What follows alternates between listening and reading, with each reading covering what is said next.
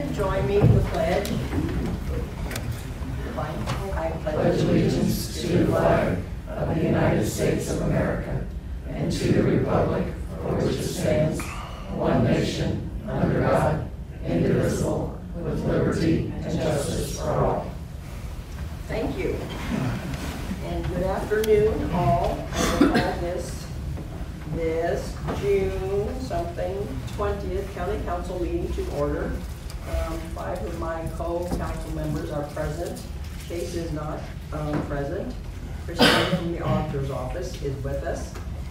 First on the agenda is Mr. Barry Ritter of Ritter Strategic Services. He's going to speak to us about EMS. He's also handed out to everyone something for your reading leisure. Good evening. Good evening. Thank you for the opportunity to be here. I am Barry Ritter, co-founder of Ritter Strategic Services. My company is a 911 public safety consulting firm that we established here in Indiana about 7 years ago. Prior to having this consulting company, I was the state 911 director. I managed the 911 program for all 92 counties out of the Treasurer's Office and State 911 Board. Prior to that, I managed a PSAP, and I'm a retired police officer out of the city of Richmond. So my entire adult life has been involved in either local or state government and public safety. And in the last 7 years, we've had the opportunity to work in between 25 to 30 counties in Indiana, and we were formed for the purpose of representing local government, working on behalf of commissioners, councils, sheriffs, 911 directors, public safety boards, in navigating today's world of public safety and 911.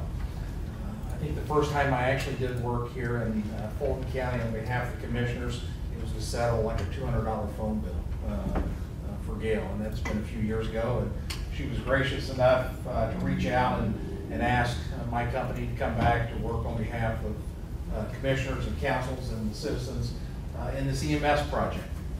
The PowerPoint presentation that you have before you is not a presentation that I will follow verbatim tonight, but we have used that in the community engagement programs that we have done.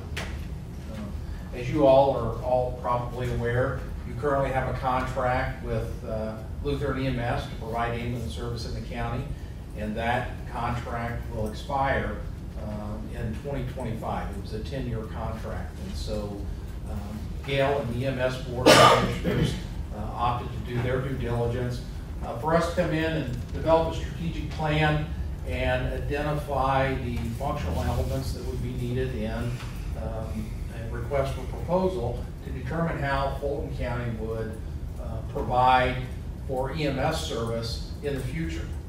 Interestingly, one segment of public safety that is not dictated by state law that you shall provide is EMS.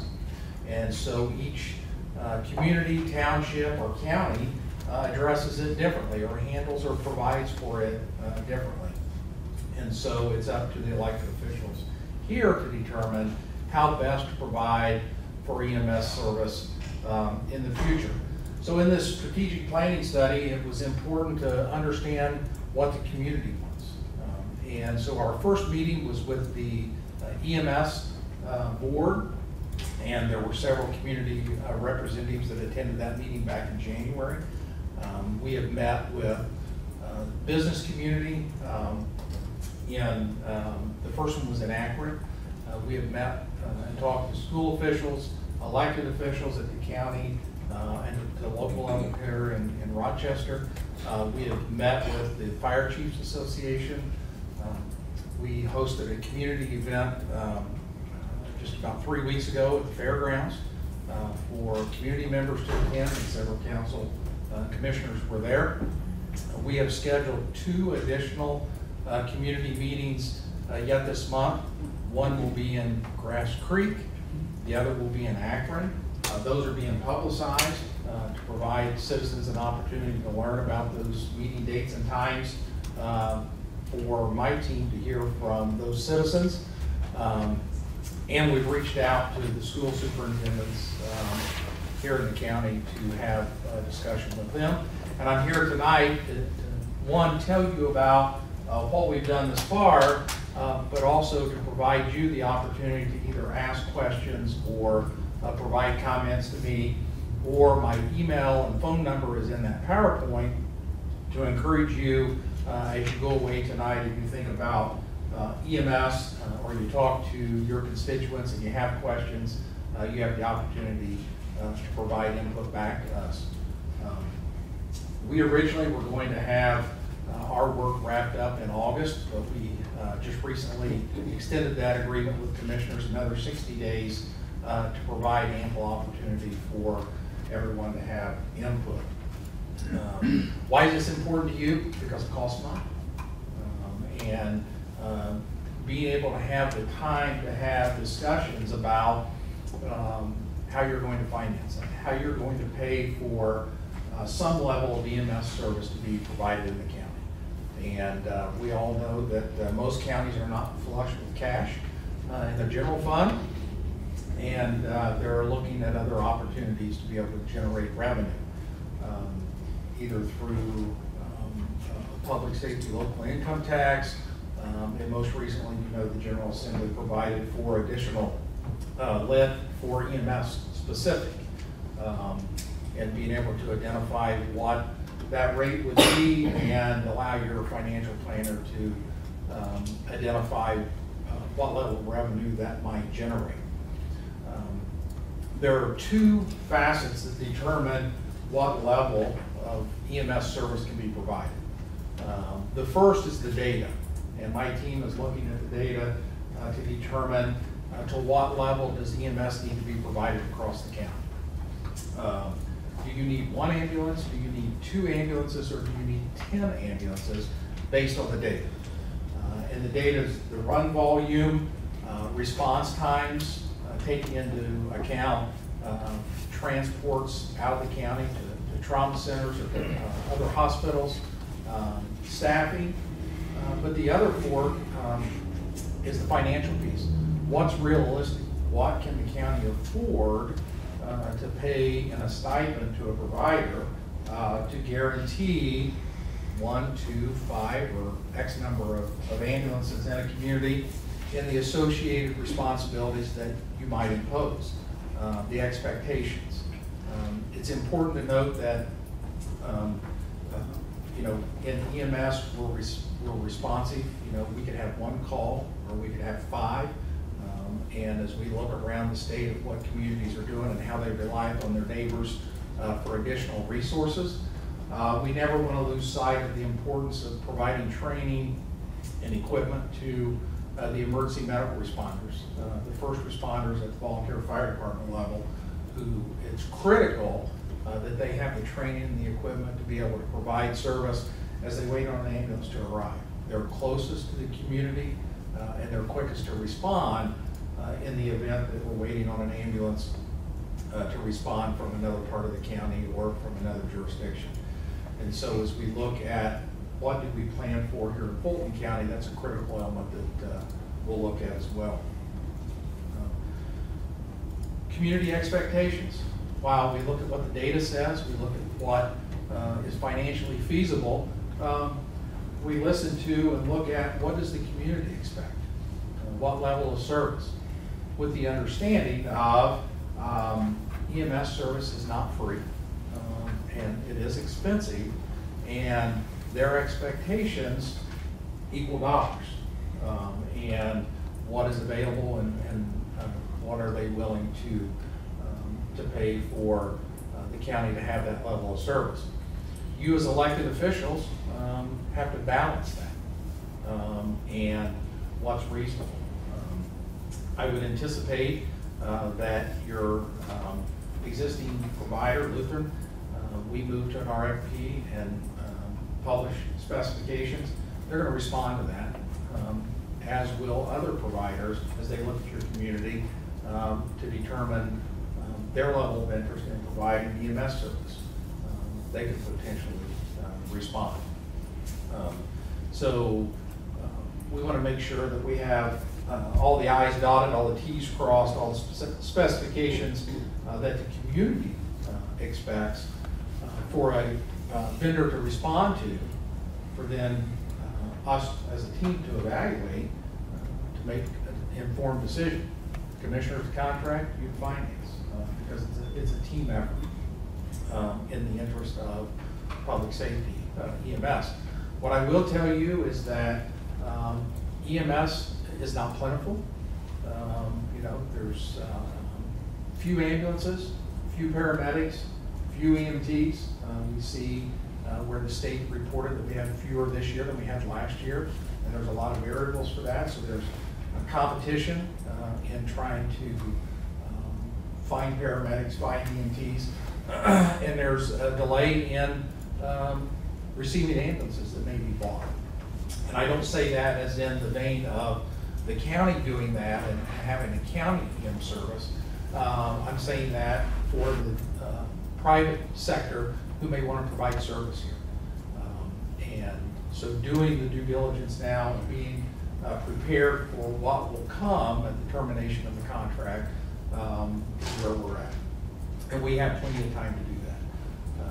We anticipate that with the reported recommendations coming out, that'll be due in October, which will give us plenty of time going into the first of the year for you to make informed decisions as to what the next step would be for EMS.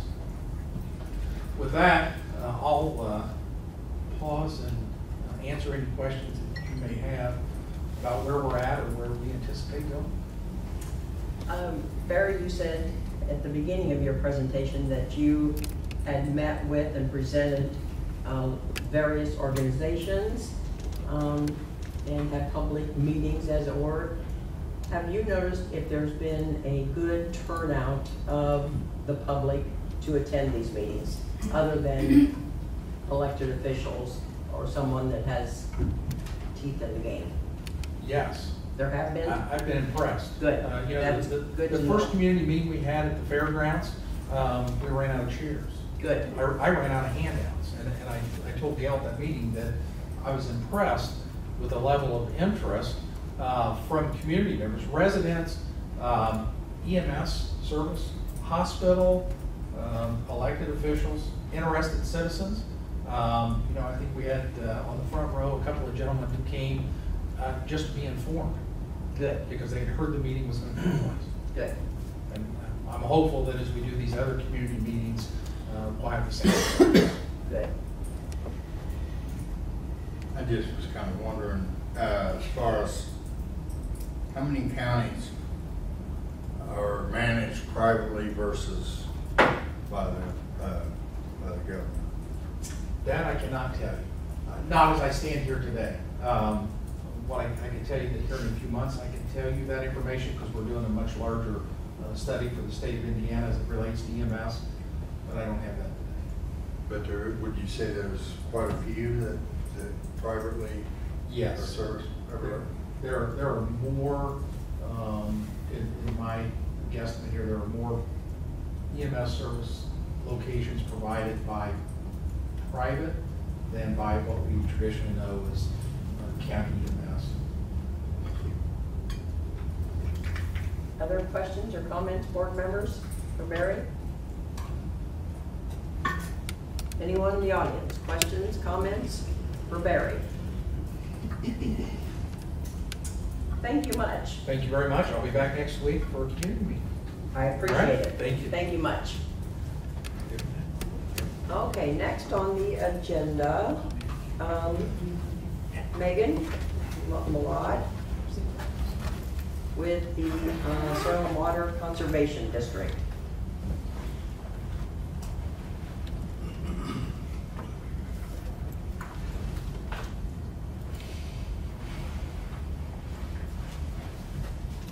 I guess I'll talk first. She's getting ready. Do you want to introduce yourself to everybody? Yeah, I'm Mike Norman. I've been on the Soil and Water Board for 32 years. The oldest, well, not the oldest member, but been around for a while. Megan, on the other hand, is the youngest. She's an executive director. She's full of energy. She's full of enthusiasm. She's full of encouragement. and we want to help her all we can. She's got big ideas, but we need to, it seems, well, like I said, I've been around 32 years. One thing we need to do better as a board is communicate. I mean, I'm a farmer. I go home and farm. I don't bother you guys a lot. And you guys send me tax bills, but anyway.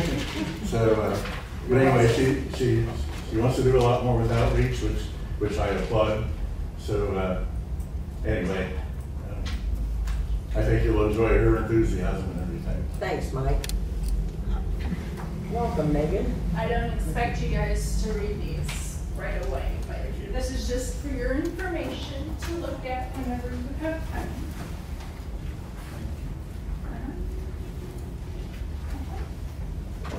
So, like Phil said, I am Megan, Executive Director of Fulton County Soil and Water. And I don't want to take very much of your time, so I'll tell you who Soil and Water is and what we do.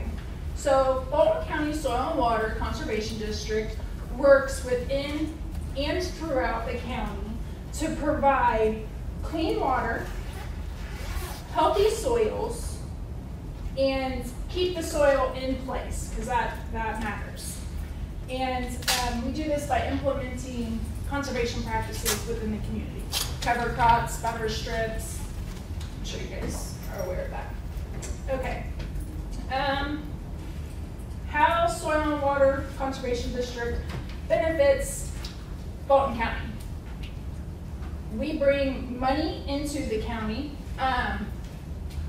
We have a CREP program, which is Conservation Reserve Enhancement Program. And since 2011, we have done, in the Tippecanoe watershed, over $2 million worth of conservation, getting conservation on the ground.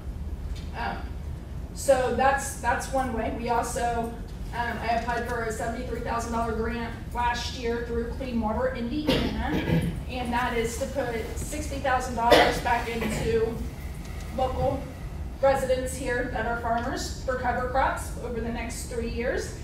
And I'm doing a $10,000 pollinator habitat to help the pollinators, because those are important to us. And I have $3,000 for education out of that grant. So we bring money into the county through partnerships and organizations. We communicate and provide technical assistance. I get a lot of phone calls. I don't know if you guys have it on your property. Bush honeysuckle is an issue, especially with a lot of the local landowners. They're wanting to know how to get rid of it, how to cut it out, what to treat it, when to treat it. We can answer those questions. I just had the county commissioners reach out to me last week. There was a guy that said, I have an invasive species in the pond and at Bruce Lake, and we're trying to figure out how to kill it without killing the natives. So that's another issue that I've helped work with. So we do technical assistance, education, conservation programs, and workshops. Getting ready to have, I don't know if you guys know, Ray Archuleta will be coming next August. He's a soil guy, a famous soil guy. Our request, we're not asking for money or anything, we're just asking for your guys' blessing for us to be able to apply for another CWI grant September 8th.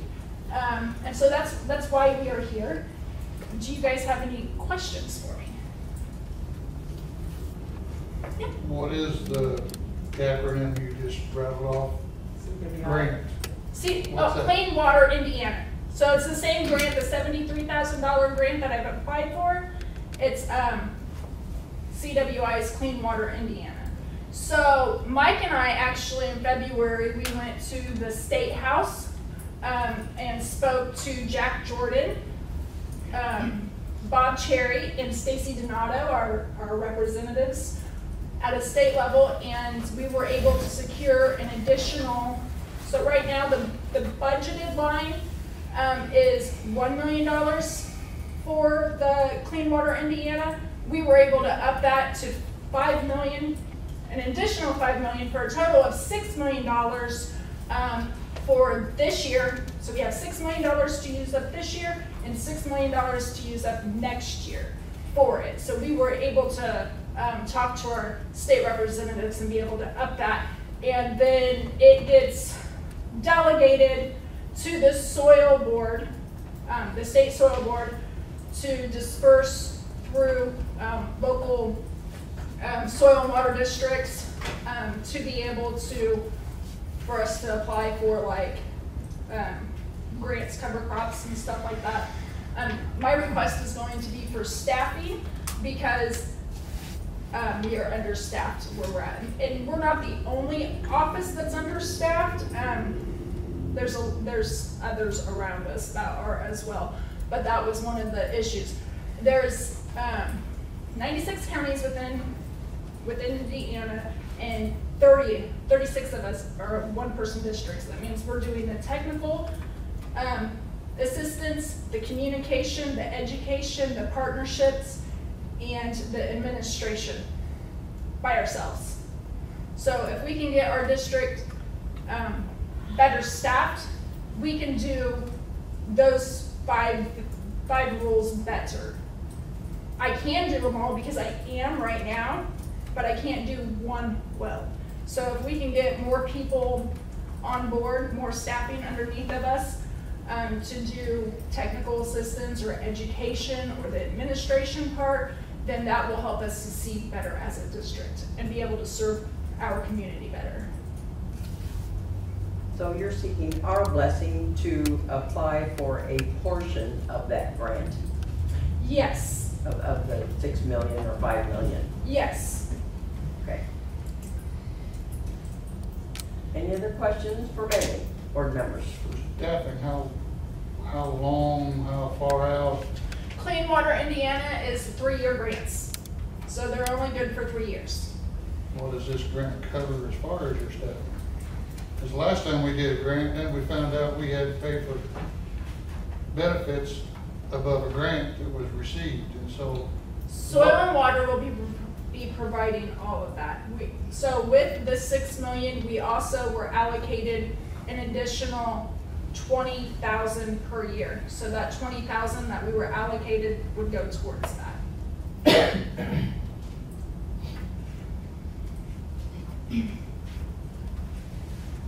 Other questions, board members? Yeah, do you work out of the AFC office out here? Or are you a county employee or? I am a county employee and my office is in front of New Holland. Okay, that's what I thought. Okay. Anything else, board members? Any other questions? Comments? Any questions or comments for Megan from anyone in the audience? If not, is there a motion to give a blessing for her to apply for this grant? I so moved. Randy made the motion. Steve seconded. All in favor signify by raising your right hand. Motion carries 6-0. You have our blessing. Thank you. Thank you much. We appreciate it. Okay, next on the agenda, department updates. Casey, you're front and center. Come on down.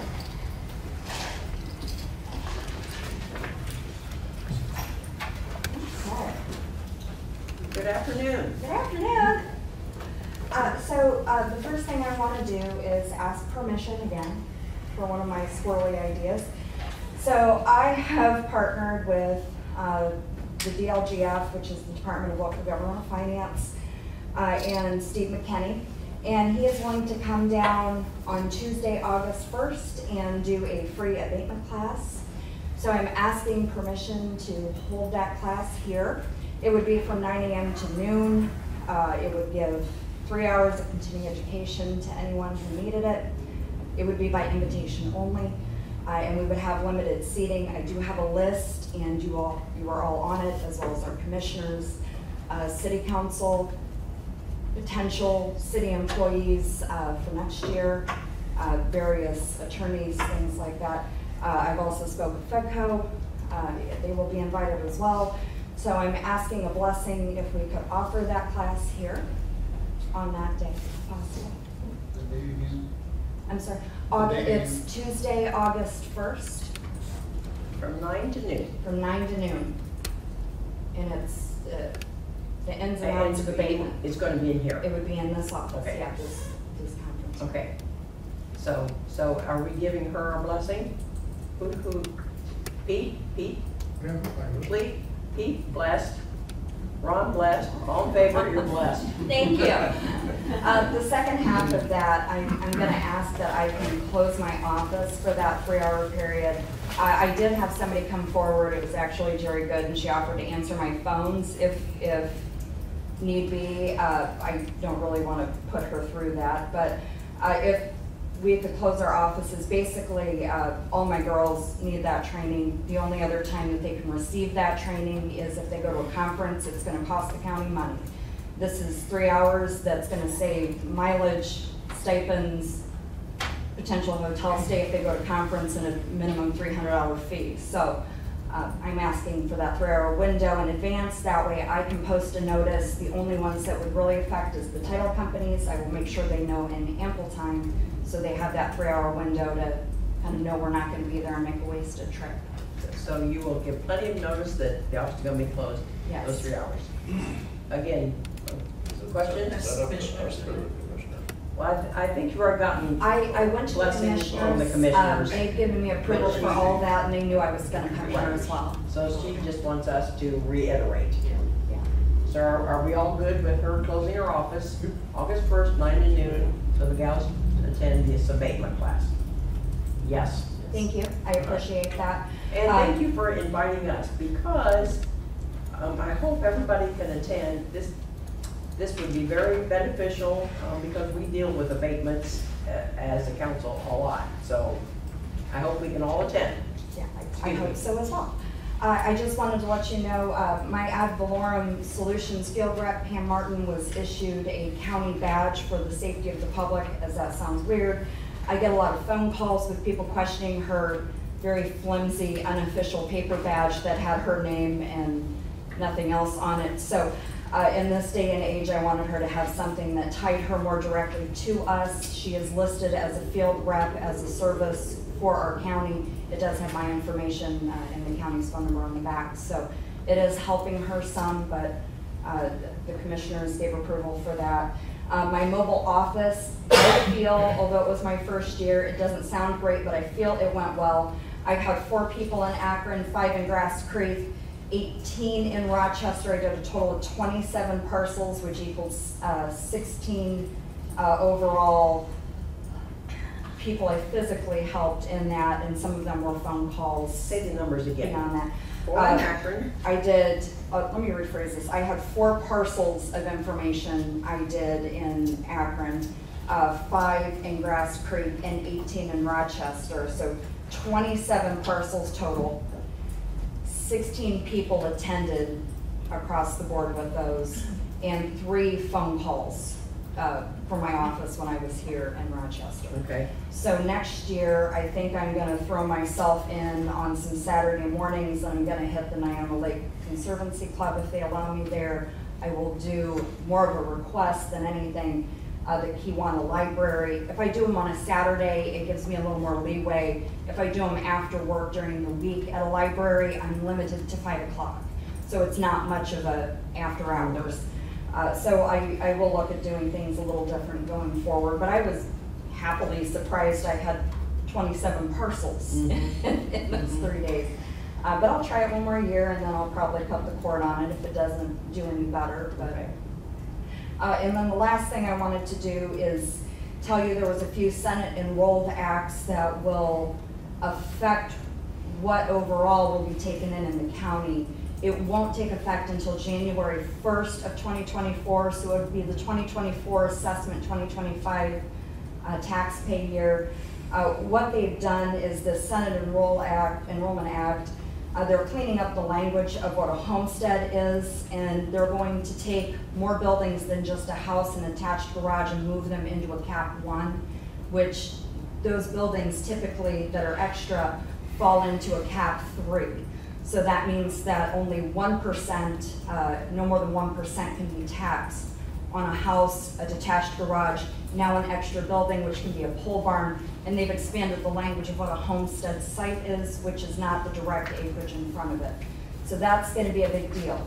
The second part of that that's kind of important is any excess residential structure will no longer, after it is done in the homestead, anything that expands that won't be capped at a 3% anymore. The state of Indiana has moved it to a 2%. So that's going to cut down the amount of revenue that can be captured by the states. They further have decided, and I went, the reason I'm bringing this up is because Friday I drove to Indy and sat through a roundtable on the changes that are going to affect our taxes going forward. The second big thing is apartments, anything over 5 units. Unfortunately, it's ugly for me, but I have to be able to provide all 3 cost manners. The cost table, the sales comparison, and the income approaches. I have to be able to apply all 3 to that building, and I have to now by law give them the lowest of the 3 without them ever appealing. And it's the same for big box stores. And this is for 24, page 25? This is for 24, page 25. So that means Walmart will no longer be at their tax rate. I have to give them the lowest by law that I can allot. And that's the same for Doc Hoff's apartment complex that is across from the golf course. So it's nothing I can control. It's what the state's starting to mandate. And my new favorite, if you appeal, they felt that the language for the Indiana appeal process was bullying the public, and they felt that by saying that there is the option that if you appeal your taxes, it can go up because of items we've missed. That language is now being removed. I can only either leave it as it is for their assessed value, or they encourage us to drop it. So without going to PIVA. The DLGF. The DLGF. And that is actually part of a House Enrollment Act 425. So they're trying to really stick the screws to us across the state of Indiana. But I wanted to let you know this is coming. They will clean up the language before the end of the year, and at the end of the year they'll release it. So, but this is where it's going. Boy, some lobbyists got paid big bucks, didn't they? I don't know what happened, Sure but did. somebody left happy. It was not me. They've It's not going to be been Fulton fighting the big box store thing for a couple of years, because I we've know been that. talking about it Yes. at treasurers meetings for a couple of years now about big box stores. Yeah, it was the chef, I don't know, Schaefer, Yeah. something big box, Yeah.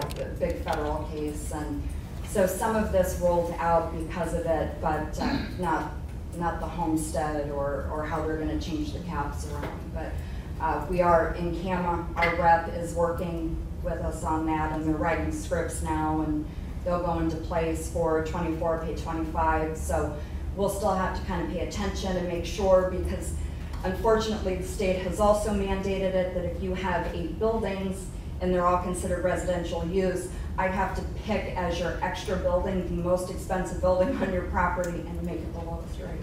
So there's that. So there's all sorts of stuff happening. Oh, my. Yeah, Oh, so that's why I wanted to tell you now, so it's not a huge surprise in a few months when they start actually releasing the public scripts. So This is awful. Okay. But that's all I have, I'm sorry. Good news and bad news. Good news, there's a free abatement class. Bad news, they're cutting our taxes, our tax base. And I appreciate you offering the mobile assessment to the taxpayers.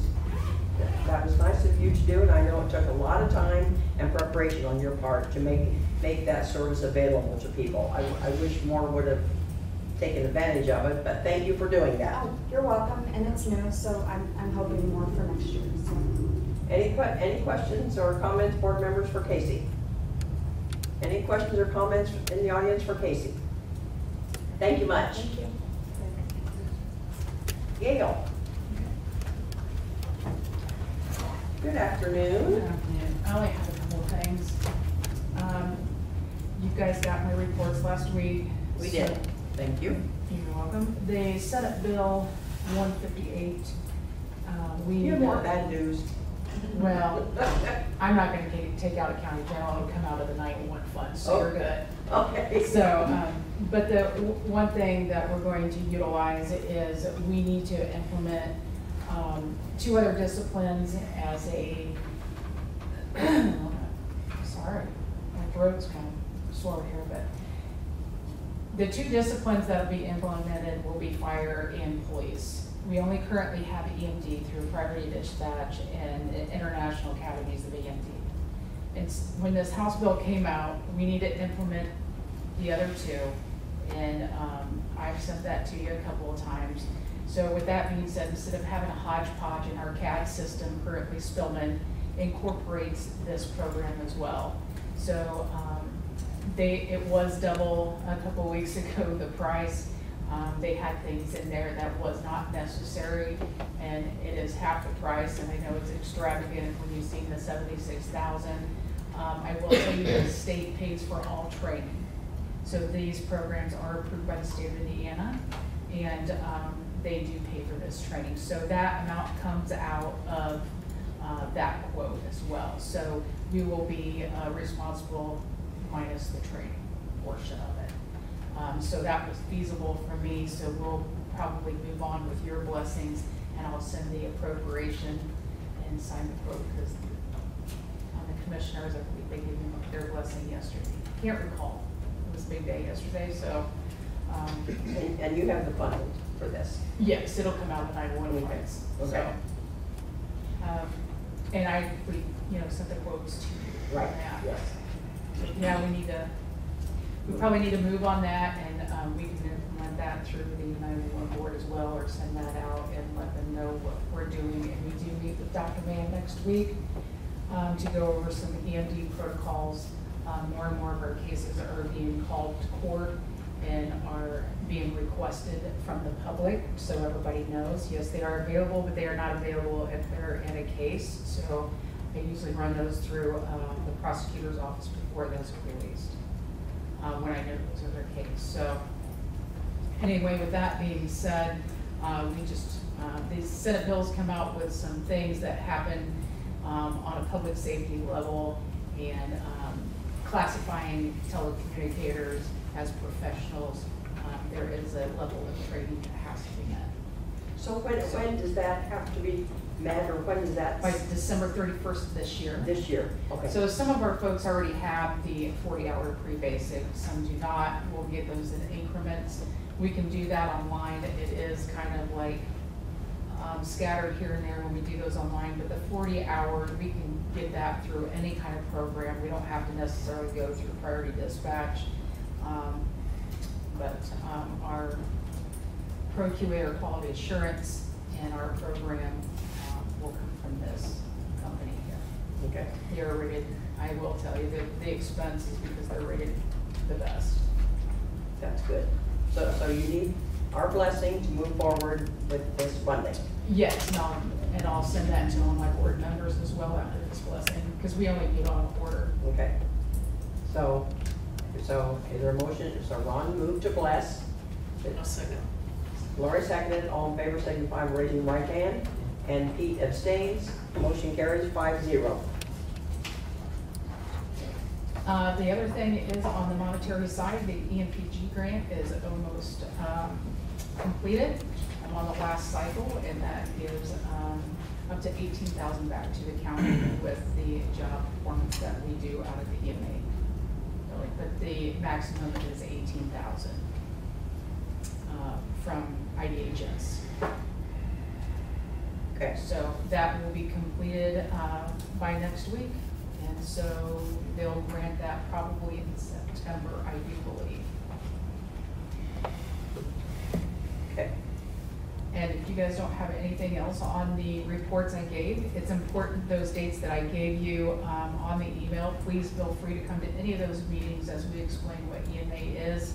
And for your community plan here for Fulton County, mine is community outreach. We have an overwhelming response from community outreach. They are using our resources, and Craig is being called out more and more. So with that being said, they know what assets we have, and they're learning more about what the importance of EMA is. So on July 6th, I will tell you, your Homeland Security will be here, and they're gonna give their point of view on the cleanup and what it took to clean up that mess in southern Indiana or central Indiana on those tornadoes. The expenses, what they've seen on the trials on tribute. So if you wanna come up with some questions or have anything for them, or you can't be there, by all means, send some questions, and we'll have Dustin send them back. Answers. And the July 6th meeting, I know that Craig said, remind me of the time. It's at the detention center. Remind me of the time. It's from 10 to 1. Thank you. And lunch will be provided, so if we can And I think he wanted an RSVP. Probably. Okay, I gave him that task. okay. Because we're trying to find a sponsor, and Farm Bureau has been very good about sponsoring a lot of our LEPC and so forth, but we're trying to get another sponsor. If not, we will call an executive meeting to use LEPC funds. Okay. We can do that. Okay. Okay? Any other questions? Any with other the questions or reports that comments we're for getting? Gail? Board? Questions or comments for Gail from the audience? Thank you much. You're welcome. Sheriff Heischman. Come on down. All right. So I emailed out the reports last evening. We got them, thank Any you. questions on anything with it? It's pretty standard stuff on the collections report and the monthly report. Automatic vehicle locators, you guys blessed that a couple meetings ago. We've been rocking and rolling with that, getting that set up. I'm hoping, working with Josh and Spillman, I'm hoping the next couple of weeks we get that fully implemented and ran out. We had 58 inmates in custody or incarcerated yesterday afternoon. I didn't look today. We did sign the contract with the Marshal Service to house federal inmates last week. The contracted amount is $75 per day per inmate, and then $35 an hour per transport officer per hour. So the $75 is $40 more than we're getting from counties, Fulton County inmates. And then the $35 an hour is figuring transportation cost for if we had to be, if the jail staff had to be on overtime. You said 35, so you said two different things. $35 per transport and then an hour. Per officer per hour. That requires 2 officers. Wow. So it'd be Wow. $70 an hour that they're gonna pay, that can reimburse the county for transports. Okay. Wow, okay. We had to get some training completed for the jail staff. The jail staff has to be armed, and they haven't been thus far, so we had to get some firearms training and get some ballistic vest order, things like that, to get compliant with the USMS, but everything should be rock and roll on that. So we've contracted for 36 months, up to 50 beds, and then we've got a 30-day opt-out. If either one of us like what's going on, we can opt out 30 days. So, any questions on that? Would they have to be kept, a stupid question, in a separate part of the, okay. Will that make you short-staffed? No, the jail's adequately staffed now. I don't foresee a whole lot of transports. Talking to the Marshal Services, they don't have a whole lot of transports. They say they don't have a whole lot of transports coming out. In the event that we would end up with 50 federal inmates, I may have to come back to you and we'd have to talk. But we're getting $75 a day per inmate, so it's worth keeping that in place. If we got to come back to a couple transport officers or something else, but initially I don't foresee that being an issue at all. So Another silly question. I'll be brief, Steve. So would this additional inmates have any bearing on the contract that you have to feed these people? we're gonna pay. I forget what that's called. Yeah, it's a food service contract. Okay. We pay But per meal, so we would pay we would pay $2, I think it's $2.56 per meal. Okay, So it would cost us an additional $7 a day okay, per inmate, so. okay. And then they would fall into our medical contract too, anything inside the facility. And that's gonna fall under the blanket of our contract now, then anything, if they would have to be shipped out or anything, the Marshal Services, the federal government pays for all that, so. Oh, wow, okay.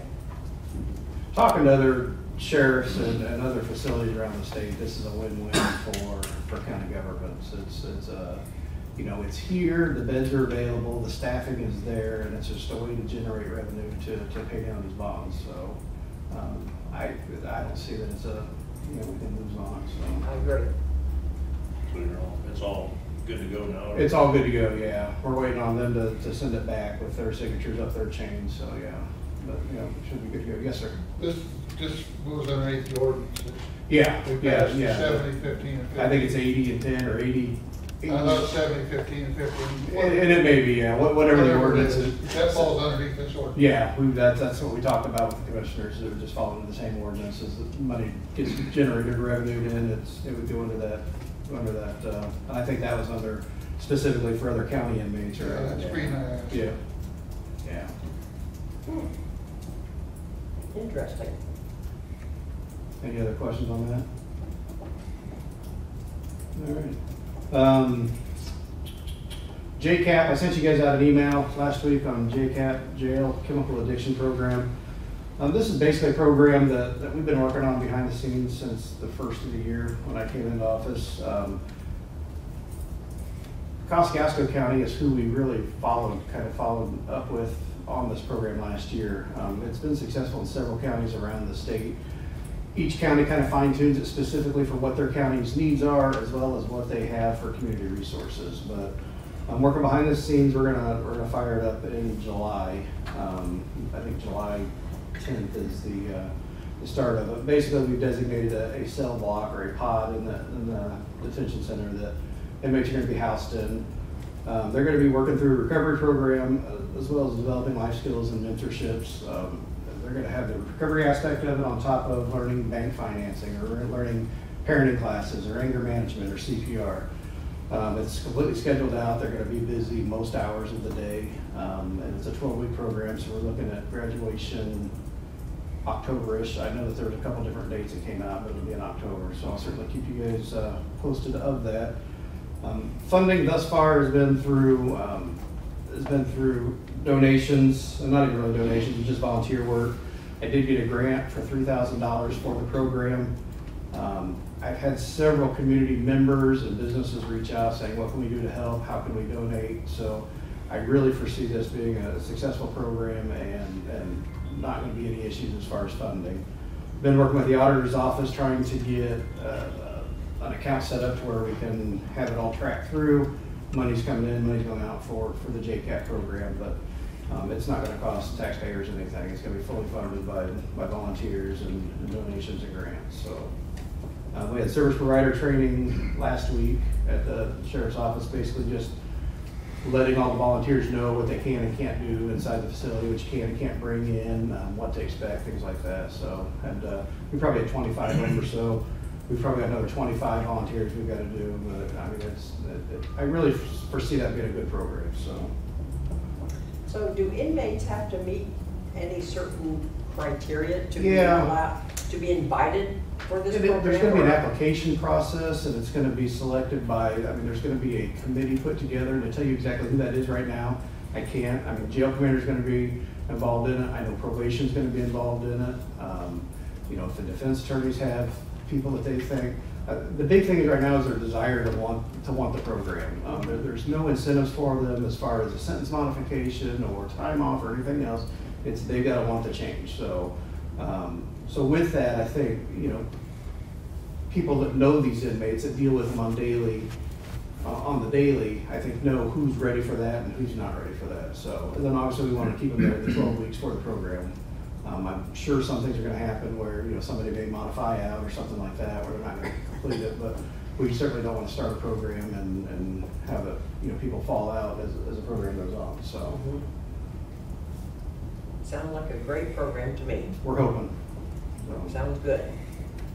that's all I've got. Any other questions or comments, board members, for Travis? Audience, anything for Travis? Thank you much. Thank you. Okay. Kathy, anything other than nothing? Okay. John?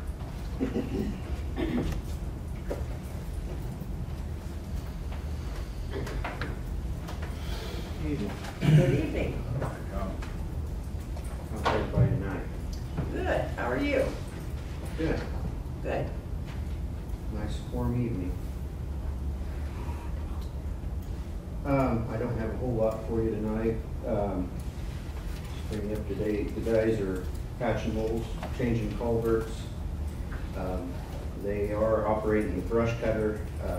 I think last time I told you the brush cutter was on its way. It did get delivered. They've got it into operation. They're cutting brush with it. So it's a nice unit. They really like it. The nice thing about this one is it's got a mulching head on it, so when they cut the brush, unlike the last one that just chopped it and left it lay, this one will grind it up into little pieces of mulch, and it leaves things in pretty nice condition when they leave, so we haven't been getting any complaints or anything. So it's doing a nice job. The guys are mowing roadsides.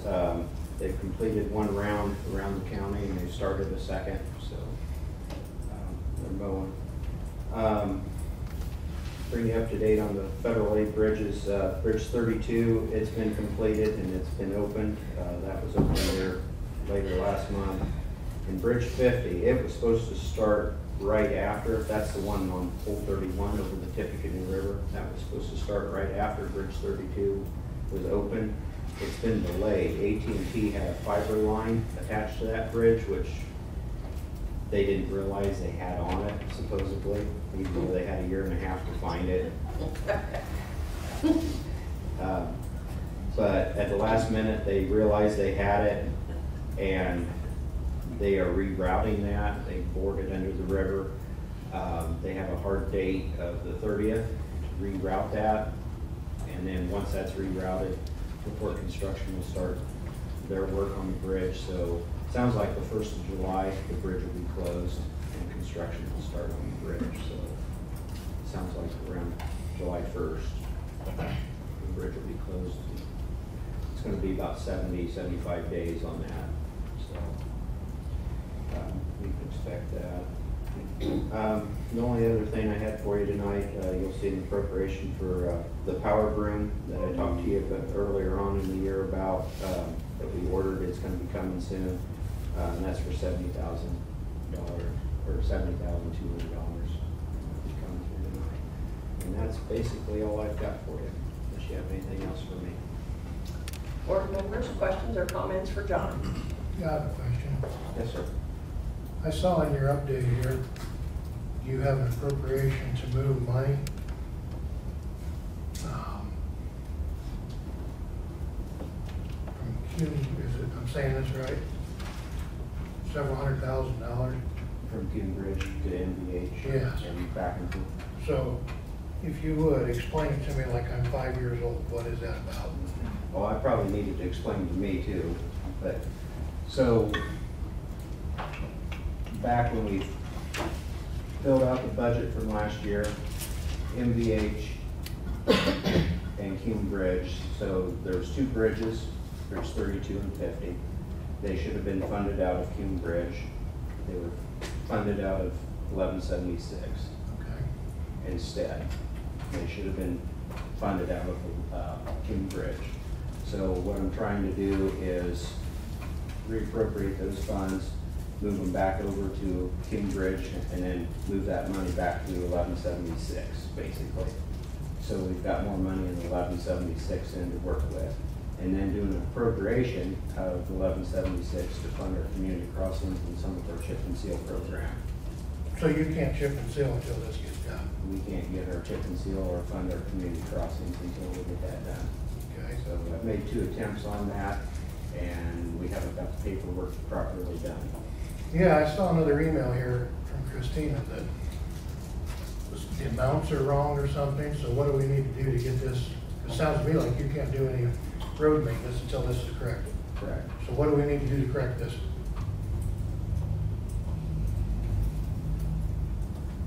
If you're looking at me, I don't know. I'm asking whatever we need to do to fix this. I mean, what is the problem? Why we can't get John his money to work on roads? Comment? John and I have discussed it. He's just coming up short in MVH. So he has a couple of options at his feet that he just needs to decide which way to go. Have you decided which way you wanna go? Yeah, I thought we had it, and I guess we had the paperwork done wrong. Is that right, Christine? Well, it depends on, it's like you took half of each option, so it depended on which way you wanted to go. So we need to sit down and get the paperwork done correctly. It would appear that way. So the money was wrong, the amounts were wrong, or what? I'm confused. It depended on the way he wanted to go about it. Okay. So in the meantime, no road repairs are gonna get done until this is fixed?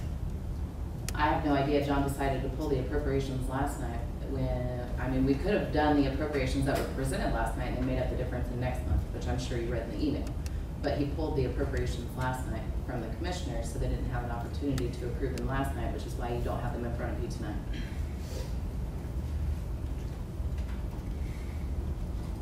Seems pointless, but okay. Seems like we're having a big delay in getting stuff done over paperwork. It should have been, if there was a problem, I guess I don't understand why it wasn't corrected or called or notified to have it done. It was notified as soon as I got the email with the additional appropriations in there.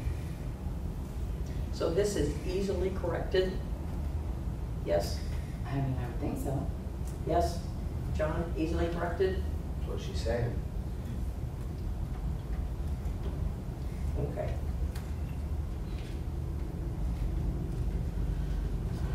We'll try again. Well, I don't know, just, in the meantime, you're burning nice weather to be doing road work, and we can't because of a clerical issue. That just seems silly. Like we should be better than that.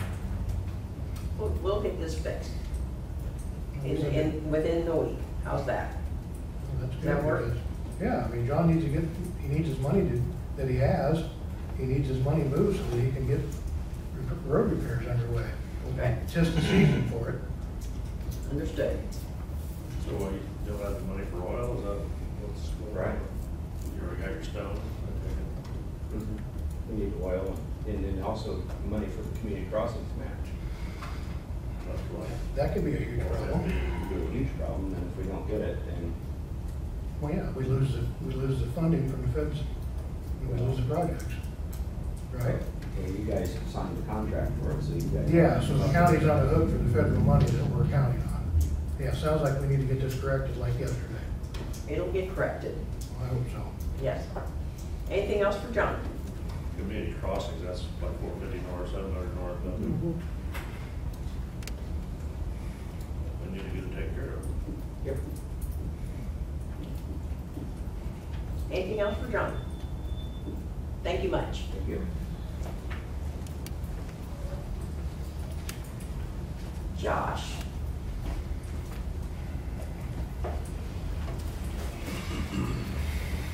Good evening. Good evening all. And you handed out information to everyone. Yes. And you're Everybody should going to have be paperwork. referencing this handout. Yes. Okay. And everybody's handout should be in order with mine. So let's go ahead and start with page 2.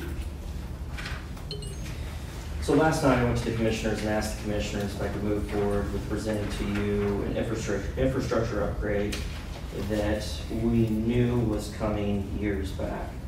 That upgrade is necessary due to the fact that the hardware that we currently have for storage and compute resources is going into life here in the next year. You'll see as we go on, I'll show you some information that substantiates that. We'll just go ahead and get to the brunt of the cost right off the bat. Commissioners last night wanted me to talk with the group again this morning. We had a conference call. I talked with them a little bit about the fact that IT Savvy is our VAR. They're locked in with Dell as far as pricing is concerned. Wanted to see them do a little bit better if they could, especially bearing the fact that the price was already considerably lower than what it would have been had I gone direct through Dell and configured everything on my own through the website. And I'll get to that as well. So the cost, the final cost for this project, and we can go into technical detail if you'd like. This is basically all of our compute resources for our virtual servers throughout the county and our storage. It all goes into life at the date of February 2024. We cannot renew, that was February 2023. Unfortunately, this is not like a regular system where we can sit there and just swap upgrades into it. It doesn't work that way. If we want to add additional storage to the arrays that we have now, we can no longer do that because shelves are no longer available for the product since it is at that point of going end of life. My biggest concern is not whether or not the hardware itself is feasible. It's still very feasible and usable. It's the actual operating environment. And with cybersecurity issues looming like they have been over the last X amount of years and only growing more concern as time goes on, if the operating environment isn't supported any longer, we have some type of mishap that happens, we're in harm's way. And we've got to keep that operating environment itself up and running and current. They will no longer support that at end of life. So do they know they have you? Yeah, they do know they have you, unfortunately. So the total cost for this project is $916,844.08. It's a turnkey solution that supports moving to a new system, unlike our traditional systems that we've used over the years, which is a SAN infrastructure. This is a VxRail system. They have what they call compute nodes. There'll be 5 compute nodes at this location and 5 compute nodes over at the detention center. Those work in conjunction with one another. Should we have any type of failure here, it's very similar to what we've done in the past. It's just different types of hardware. It will take over at the detention center, and they are both identical systems. So throughout the day, every so many seconds, the transactional data is being moved across from one end to the other, so each end is current. What we may do, looking at our data at rest, our backups, with the old infrastructure, doing some investigating this morning, going into a little more detail with Dell, with the current systems, being the fact that our data at rest especially, we can put into an encrypted environment that would protect the data resting, so that would give us the ability to take those units and put those in a situation where they act as backup storage. That would give us a little bit more backup storage. But from an active standpoint, it's not the route that we could take, unfortunately. So we've got the brunt of that cost there. Last night when I presented to the commissioners, we had a total of $933,258.35. So roughly, it's not a huge amount, especially considering the cost of the project. It's another $16,444 and some odd change. Which ends up being the total, what did you say? The total is on the very first page on the back side, or excuse me, second page on the back side, $916,844.08. Thank you. And that's $16,444 and some odd change less than the original. Now, this is also including the very first quote that you looked at. This is also including not only the hardware itself for both locations, it's including all the licensing that we need as well. It's including the licensing for our current virtual server environment. We had to purchase additional licensing for that. That'll carry over with the current licensing we have. So it will end all at the same time. We know that's a perpetual machine. It constantly comes up every X amount of years. We purchase X amount of years in advance to lock in the price. But that brings the current licensing that we have now with the new licensing needed for this system, and it ends at the same date. So that's the VMware vSphere that you see for 3 years. That's additional. That coincides with what we currently have. That's added on top of what we currently have. And then we have VMware Horizon. And what that is years back in 2011, I believe, maybe it was 12. I don't remember where it was, 11 or 12 we virtualized. I think it was 11. I think 2011 we virtualized our server environment, and it worked out fantastic for us. It gave us more flexibility. It gives us the ability when a vendor comes in and they say to us, hey, we want these specs, we want to sell you the hardware. And usually that hardware, and I'm not knocking vendors, but when they come in, they want to sell you one server at $35,000, and you're only going to use 5% of the resources in that server. This gives us the ability on the fly within about 15, 20-minute time frame to have a VM up and running for them to meet their specs. We haven't had one vendor that's came here yet that has asked for certain specs and we couldn't meet those needs. The current system that we have now, there's 25 terabytes of storage at each location. This new system here will have 56.9 terabytes of usable storage. So we have twice the amount of storage that we have currently. This will give us room to expand. The current system that we have now gave us about 7 years of use before it went into life. This system should give us much more than that. When talking with Dell, I told them, you know, unfortunately, I understand the scenario. We've been down this road twice. This is our third act, so to speak, with Dell EMC. We've been very pleased with the systems, very pleased with the support that we get from them. Most of the product itself is serviceable by Devin and myself, but there are certain items there that when they go bad, they do not allow you yourself to replace it. They have to have a tech on site to verify that it's working due to the cost of some of these parts. But it's more storage, more compute resources, and the way this system works, unlike now where we have 2 servers here locally and a storage array, we have 5 servers. They all have storage in each of those servers. They're considered what they call nodes. Those nodes down the road, should we need to add to it for more storage or compute, it's literally just adding a new node. And depending on the time frame, it typically does not matter whatsoever what the time frame is. You can add that node in, it'll marry right in, so we should get 10+ years out of this system. It'll probably be a system that, for myself, I probably won't be in front of you next time around to ask for something like this. And when I say ask, I'm asking for your blessing. I'm not asking for money for this project. This money has already been budgeted. So if we turn then to the Dell Technologies page, a quote for your consideration, this would be if I would have gone on to the Premier page and done the configuration myself. The total cost just for the server itself through Dell, the 2 servers, would be $956,572.70. And that roughly comes out to a difference with working with IT Savvy and Dell direct through the reseller and through Dell, through their team. The savings came out to about $243,008, or $243,008.49. So it was a substantial savings. Then of course you have the licensing on top of that. But if you look, you've got just on the first page that I sent to you, $713,564 compared to that $956 that I just quoted off. So there was a substantial savings. We worked with them for months to get the price down, and we even kind of squeezed some more out of them this morning. So, for proof, as far as if any of you get asked about this and why we're spending this type of money on this, if you go to, you'll see after we get past that Premier page with the pricing for the $956,000, if you go to the next page, you'll see some highlighted dates there. That's the end of renewal, which shows the February 3rd of 2023 for our 300 hybrid system that we have. And then we have the 2 identical systems at each location for the 450 all flash. And those are end of renewal in February 2023 also. And then end of service life for those units are February 2024.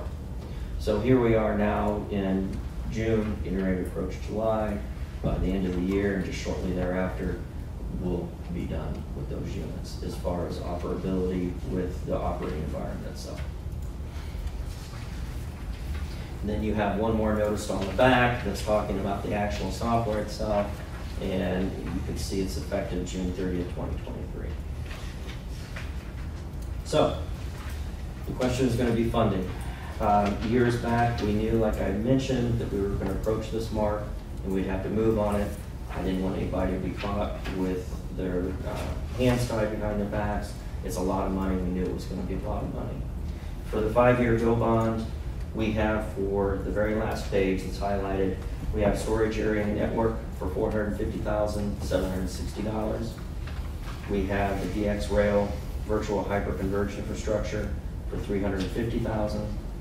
And then we have the VMware licensing at $85,000.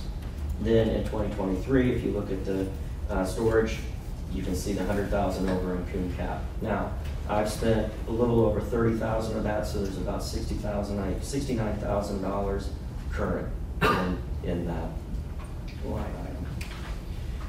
But the total bond highlighted is $892,760. The Coon Cap, like I said, I had $100,000, and I found that we'd spent about $31,000 of that.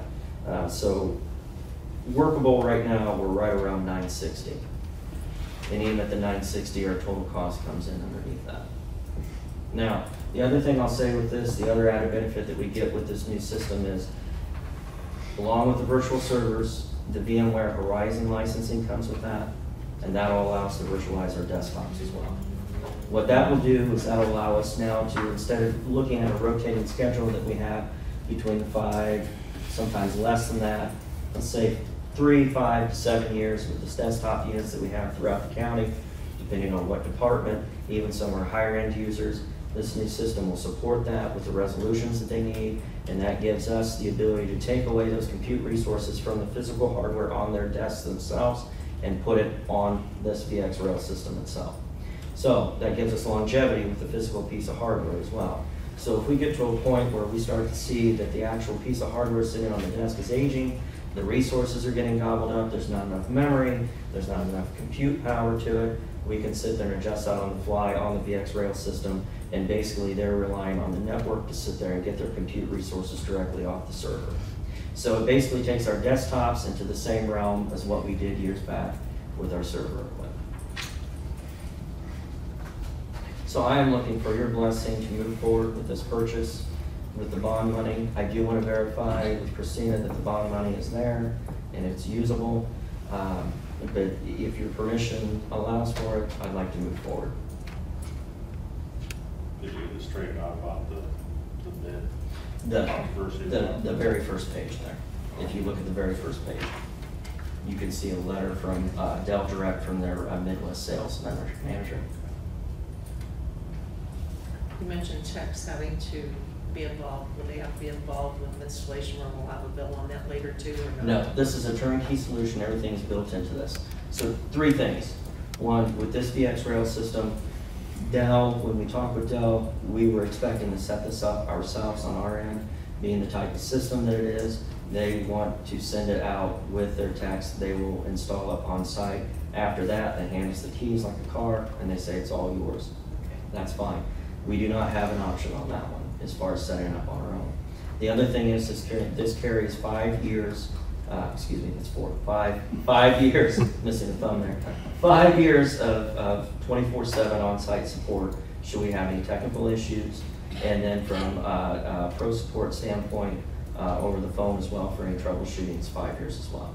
So this is all encapsulated into the purchase. So there's no gotchas. After we get the unit, 5 years from now, that's the only time that I'll be looking at renewing support services for that. So hardware's covered, any type of software bugs are covered, we're good in that scenario. We have the network infrastructure. One of the things is an update. One of the things that we've been doing is we've been upgrading our network switches. Our network switches that we've been waiting on from HP Aruba. That finally arrived about almost 3 months ago now. It was about almost a 2-year process of getting them in. They came in. We've worked on the detention center, the jail, the 911 detention center, probation. We have in highway, we have the annex here, and then we have the courthouse to finish up with. Then we have those all swapped out. Our network infrastructure will support this environment, and it will support. That's another purchase that we did years back. We're looking at access port speeds of 5 gigs on every single port that we have. My lifetime, I won't see any need to upgrade. So you should not see us come forward with a major purchase like that again. Also with those units, we carry a support contract with those. Should one go down, we get a next one the very next day. So we're covered. Kudos. Yes, thank you for your hard work on this. Any questions or comments, board members? I have a question, Judge. Sure. I remember several years ago, and I'm definitely not very well versed on computer savvy, but we ran into a situation with our heating system where we had proprietary. Oh yeah. Yep. Is that still the case, or is that something that you not necessarily going to think yourself into? No, that would depend on the vendor down the road. I know when we were looking at the detention center, that was one thing that they said they did not want to virtualize. They wanted a physical unit for that. There are special circumstances. So out of the 52, I believe, virtual servers that we have, there may be 1 or 2 I'm missing. When we started out here at the county, I think we had a total of maybe 12 servers. We're now at 52. With the HVAC system, I know exactly where it was a Windows 98 machine. It was decrepit, bad shape. They cannot virtualize that. We have one other server from a vendor that we cannot, 2, excuse me. We have the recording server for the interview rooms over at the detention center, and then at 911, we have our recording server that records the 911 calls. They cannot be virtualized. We can utilize virtualized storage for those, but as far as the actual resources, we cannot, compute resources, we cannot. Due to the fact that there's special wiring and add-in cards that need to happen, and it just can't take place. So. Any other questions or comments, board members? If not, is there a motion to give Josh a blessing to move forward with this? Lori? Yeah, I make a motion to. Is there a second? Ron seconded. All in favor, signify by raising your right hand. Motion carries 6-0. Thank you much. Thank you very much. Appreciate it. Okay, I think that's all department heads. Michael, do you want to speak before we go forward on our agenda? Not unless you want me to. Okay. And so I pass it, so Michael, so I remembered, if you will take one and pass it down. This is from Michael Ladd.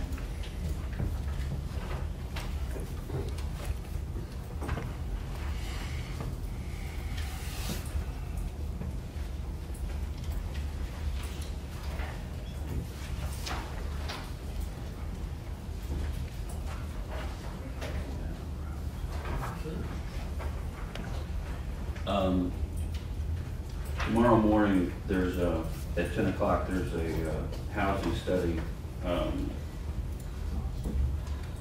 meeting. It's going to be a virtual meeting starting at 10, as I said. And I'm going to take this is going to be a milestone because it's going to be a potential market potential analysis of what kind of housing the county could actually be looking at. It's going to be rough data.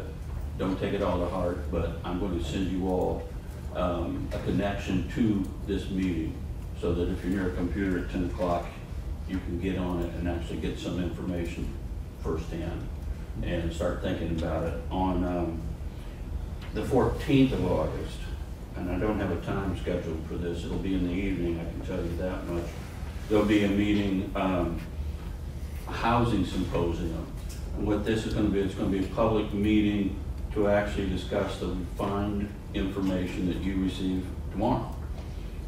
So you get a more detailed picture of what type of housing the county and the cities can take and deal with.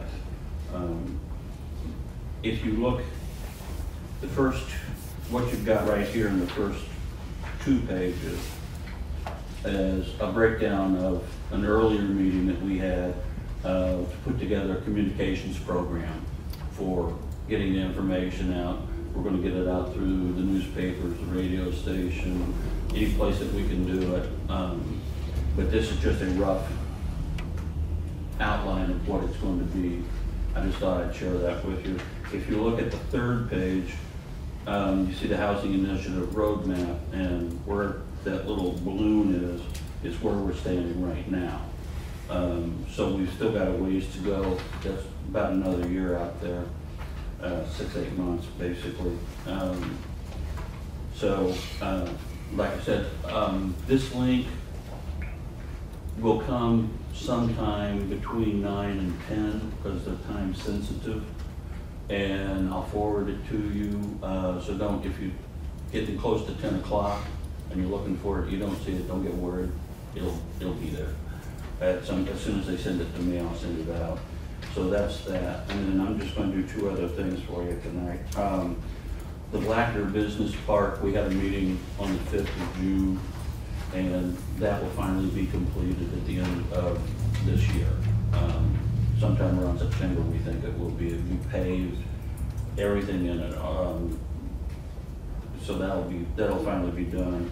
And then the other thing, the last thing that I'll just report for you is I've been working with Pike Lumber, and Craig is concerned about the condition of Route 14. And so he's asked for some help. I put him in touch with with the state officials. He's working with NDOT to see if he can get them to do a little more. What's planned for this summer is a chip and seal program. What he'd like to see is take it all the way down to dirt and rebuild the road complete and total, which is the plan for about 3 years from now, I understand. So he wants to speed that up. We're working with him, see what we can do. Brought in the senator and representative. There's a few other people that we're talking with at this point too. I don't know how far that'll go, but that's going to be a major change if it happens. So that's kind of the stuff. The other stuff that you see on that page is stuff that we've been working with, meetings attended, things like that. You'll start getting that kind of information too. So in the future, so that's all I've got. Any questions or comments from Michael, board members? No. Thank you much. Yeah. Okay. Next on our agenda, ordinance authorizing, I don't know, all the departments, okay. Authorizing investment of public funds. I'm going to read this once and then have 2 readings by title only. Kathy, do you want to talk about this? Yeah, just a brief. Before I read it? Yeah. Okay. I apologize because this has expired. It expired in May. I didn't catch the date. Otherwise, I had brought this to you last month. Basically what this is, it allows me to invest county funds beyond 2 years, but not longer than 5 years. And it has to be updated every 5th year, so that's what this is pertaining to. So I will read just the front page. Ordinance number 06202023, adoption Fulton County investment policy and ordinance authorizing the investment of public funds in investments lasting more than 2 years and not more than 5 years pursuant to IC 5-13-9-5.7.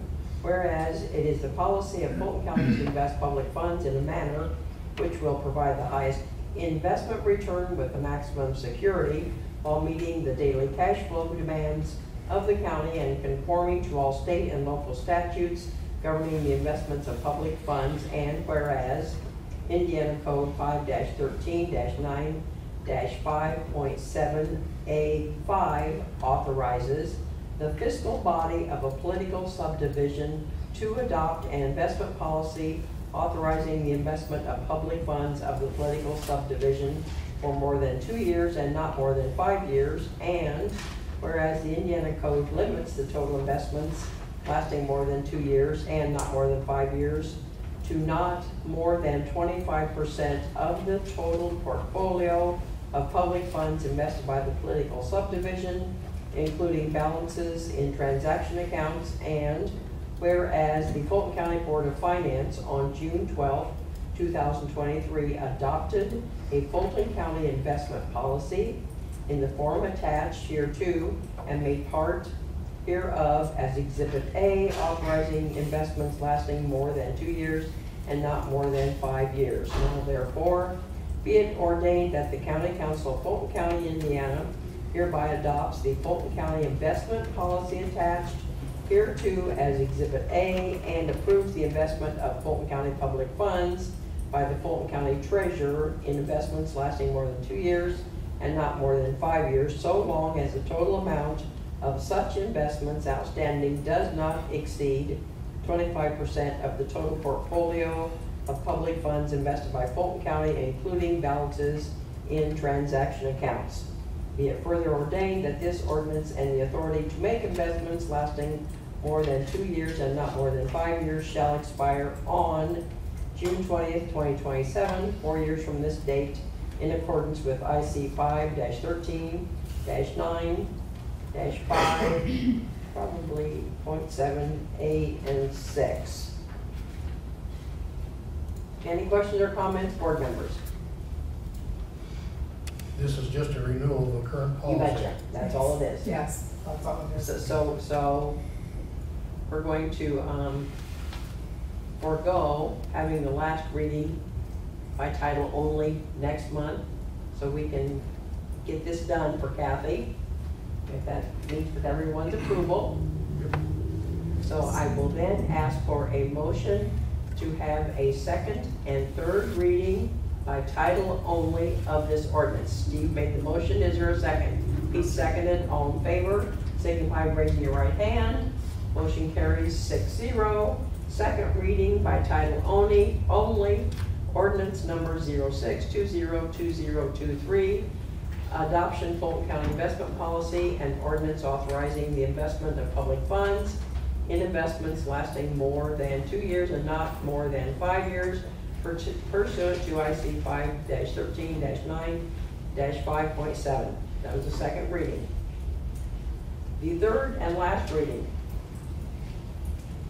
ordinance number 06202023, adoption Fulton County investment policy and ordinance authorizing the investment of public funds in investment lasting more than 2 years and not more than 5 years pursuant to IC 5-13-9-5.7.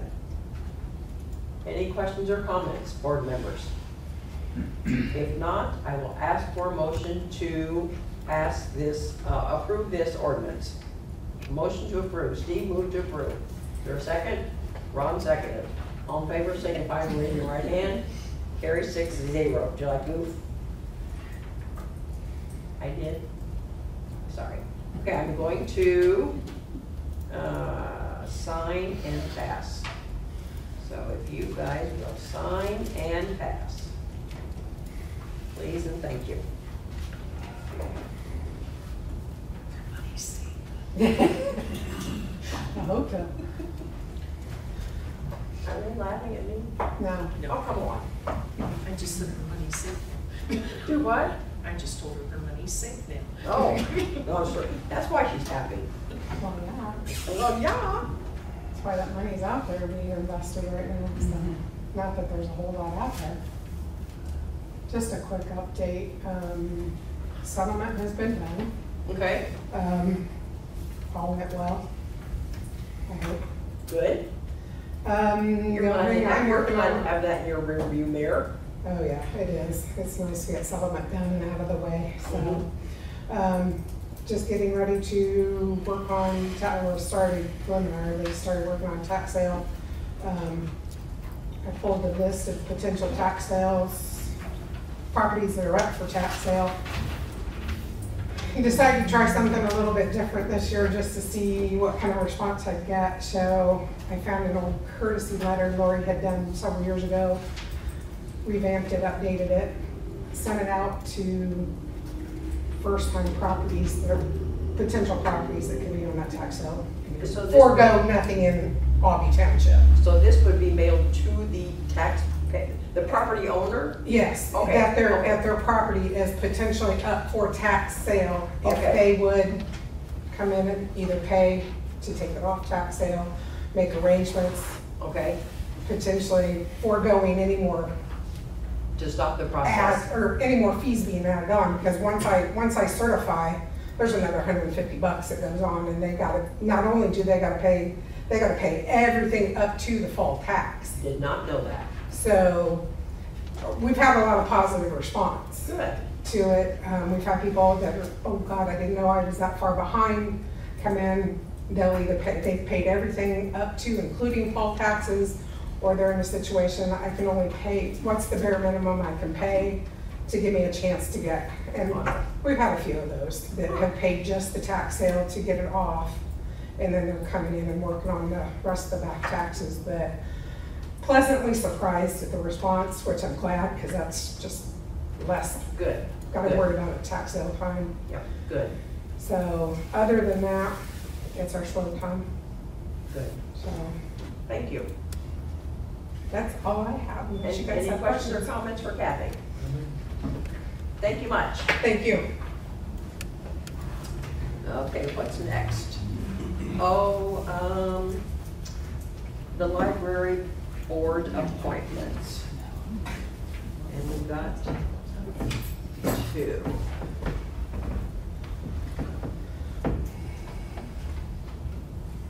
Let's see, the first one is, nope, not that one.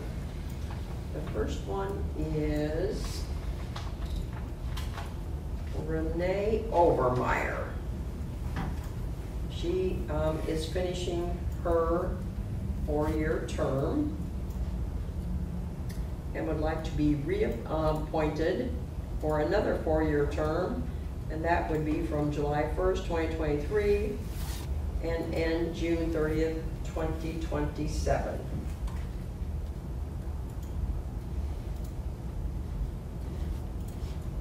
Any comments? Is there a motion to approve? Pete moved to approve. Is there a second? Randy seconded. All in favor, signify by raising your right hand.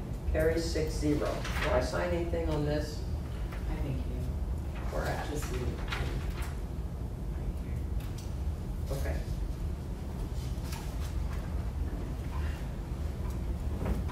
And the second library board appointment is,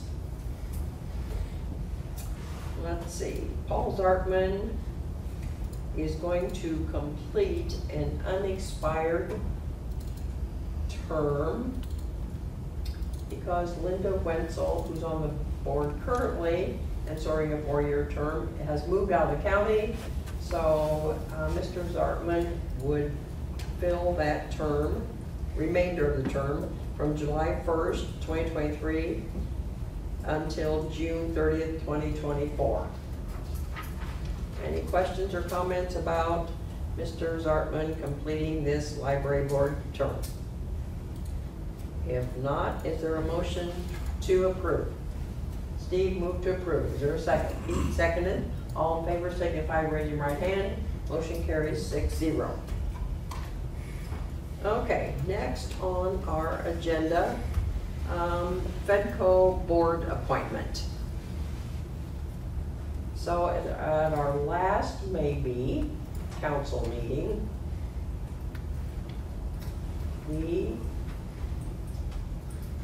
suggested if anyone was interested in being the council and commissioners, I guess, FEDCO board appointment, to contact Christina if they were interested. Did anyone contact you? Not at all. At one time, Randy Gundrum was Yeah. interested. I thought I contacted her at the Yes, meeting. I thought you did too. Oh, okay. Yes, you did. I'm Yes. sorry, outside of you, no one else Outside of you, contacted. okay. And you're still interested in filling the board appointment, Yes. is that correct? Mhm. Okay.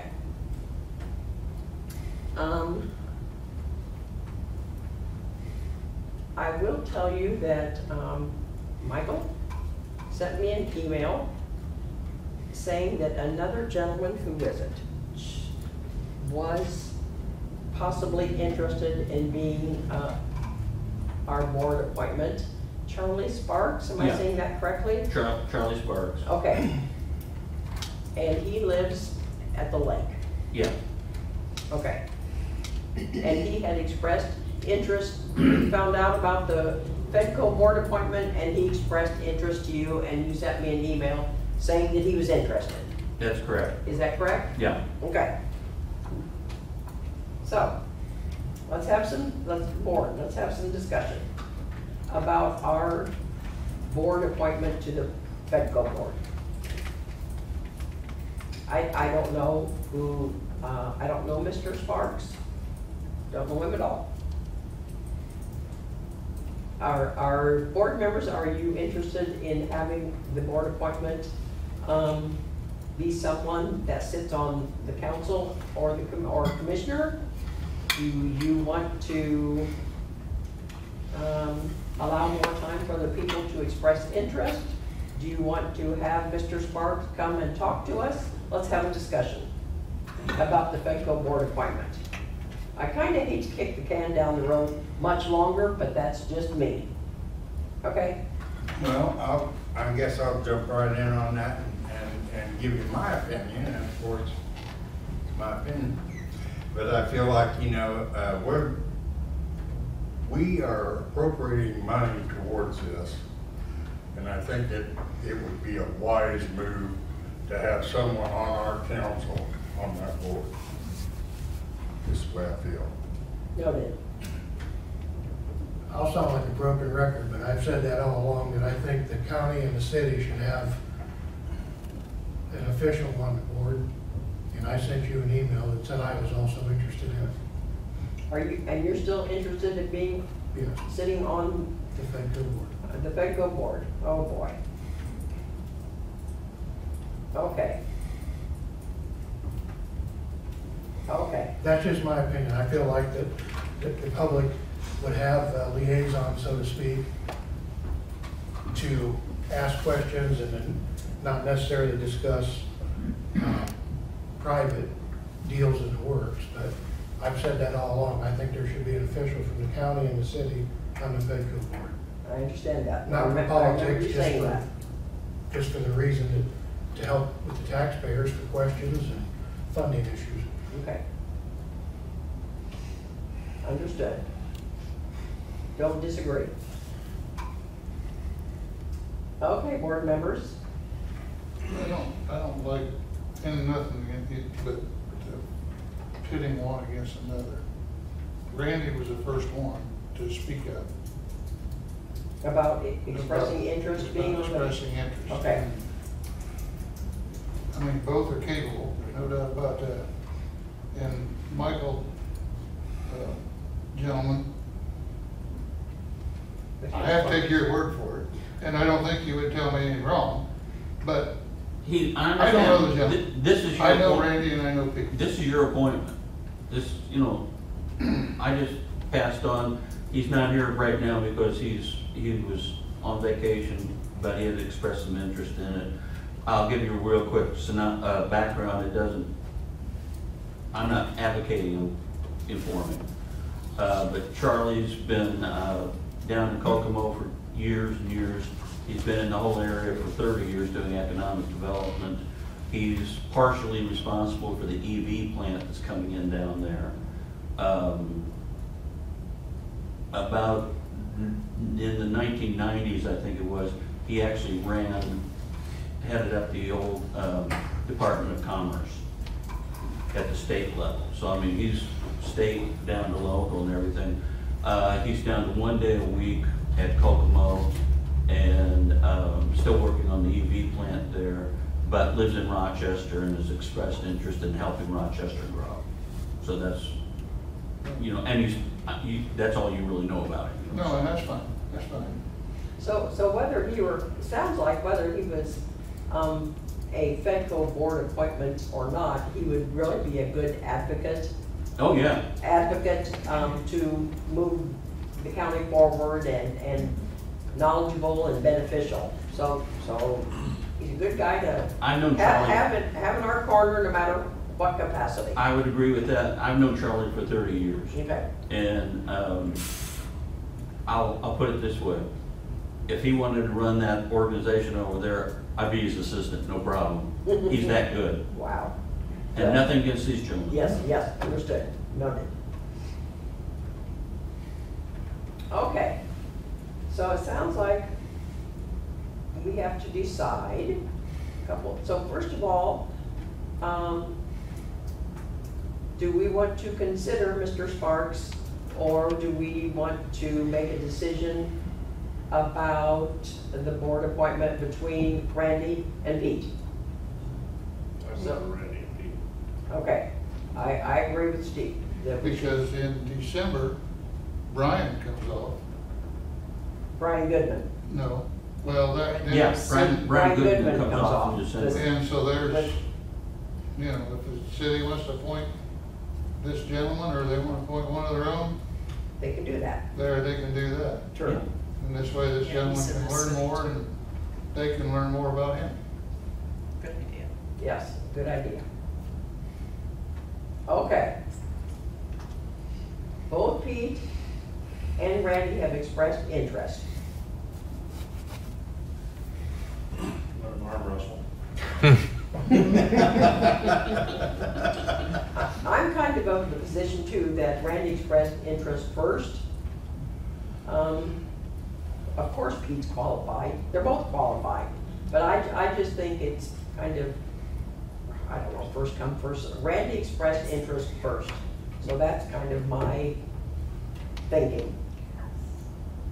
Other thoughts, board members?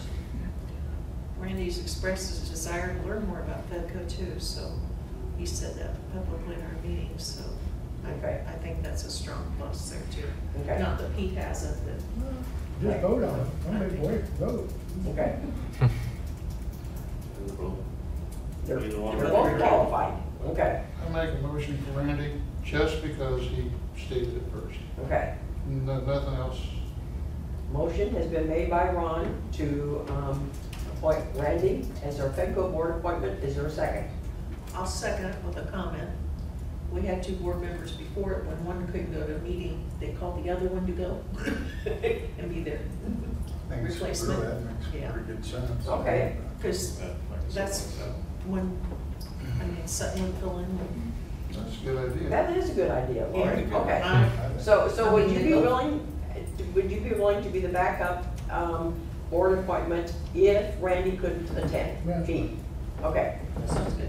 all right. They won't attend, they attend anyway, right? Do what, say again? If Pete wanted to go attend any meeting, he could go if he wants to, right? I don't think they're open to the public. They're not open. They're not open to the public. He can't just go. No, they're not open to the public. But there's a lot of traveling and other meetings outside of immediate meetings, that's why it's getting it. So I have to just state for the record, just to reiterate, there's a lot of confidential information that is shared at the FEDCO board meetings that you can tell no one, not even Ron. You can't tell anybody anything. Okay. That sounds like home. But you're welcome. All right. So a motion's been made by Ron, seconded by Lori, to make Randy our FEDCO board appointment with Pete as backup. If Randy can't attend the board meetings, all in favor signify by raising your right hand. Motion carries 4 for it, and you guys aren't voting. And they both Randy and Pete abstained. Hey. You guys are funny. All right, what's next? Minutes. The minutes. I have one question.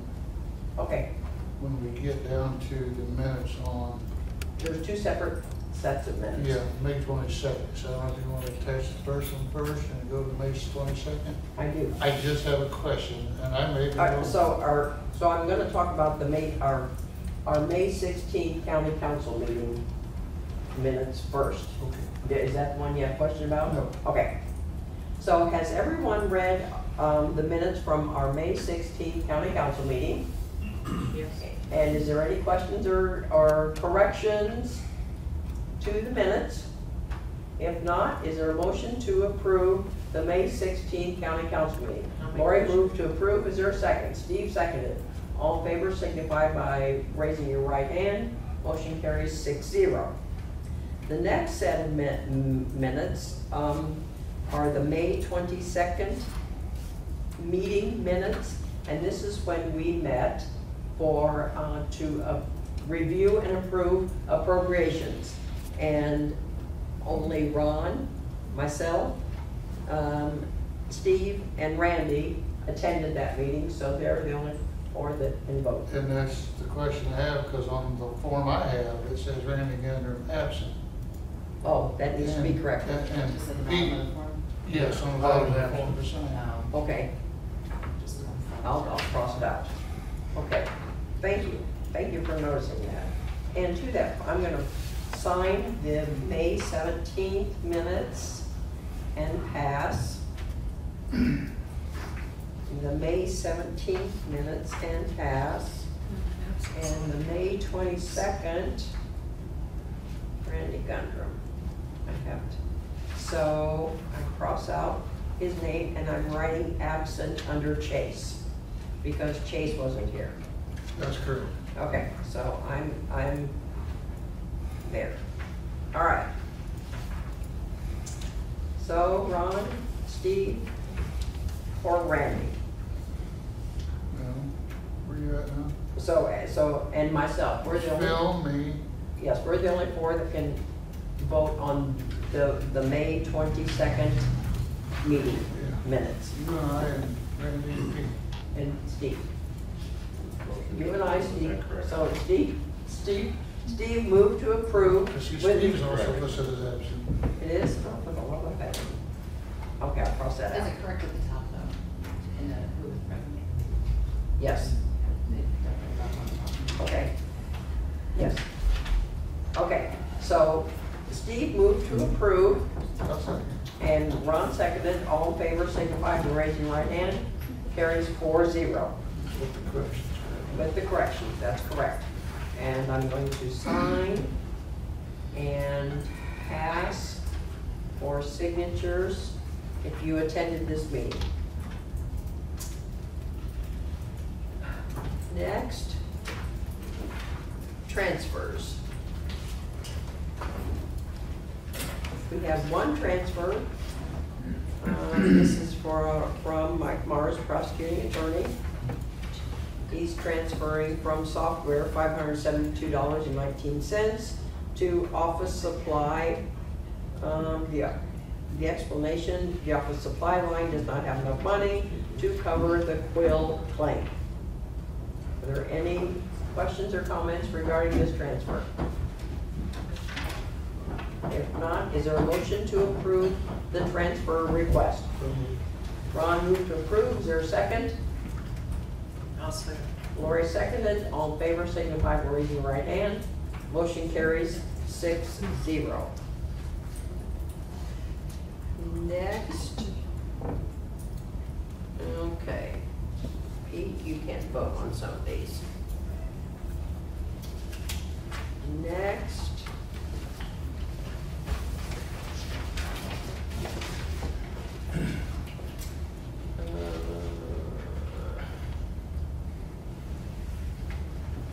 County General.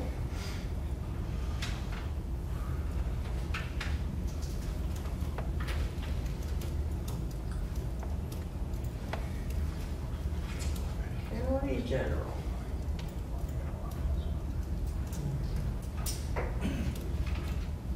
The first is for the EMA office.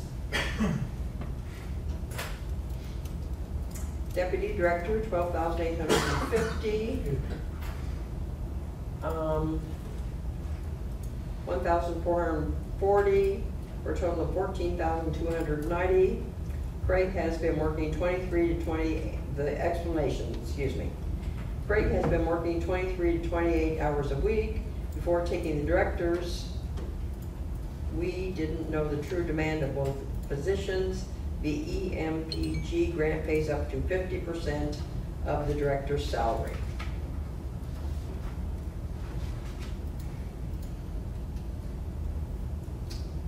Okay. And the next from County General, by the network administrator, shifting maintenance wages to the maintenance budget, $11,885. Is there any questions or comments about the appropriation request out of County General? If not, Got me confused. I know, I am too. So explain this all to us, Christina. It had to do with the removal of the $10,000 when they removed it from Josh's job description and put it in the maintenance director, who's now Carrie Feeder. So I reduced the $10,000 out of Josh's budget and then appropriated it into the maintenance director's budget. Okay, And then there was still additional needed for all the other line items. oh, for the, okay, so, oh, from the courthouse, Yes, that's where Carrie's being paid from, not the Okay. commission budget. okay. Gotcha. Would that be a transfers, that would be within the So, department? so the 11, I can't transfer from one location to another, just within That's the what I- department. Yeah, so I'd reduce it out of Josh's. Thank you, that and was my appropriate it. question. okay, so this was just red tape, what you can and can't do. Yes. Yes. Gotcha. Thanks, Lori. Okay. Any other questions or comments? Motion approved. Lori moved to approve. Is there a second? Randy seconded. All in favor, signify by raising your right hand. He's going to abstain, aren't you? Well, from the EMA one, yes. Okay. Motion carries 5.5. I guess. 5 and a partial. I'm going to pass to sign. And the next one. This is, I'm writing, I'm hurrying. Okay. The auditor, plat book, $4,000 to scan, transfer, and plat books and add to the public portal. Any discussion? If not, is there a motion to approve? Randy moved to approve. Is there a second? Lori seconded. All in favor signify by raising your right hand. Motion carries 6-0. And the next one, this is, I think, all Gail. Yes, this is Gail.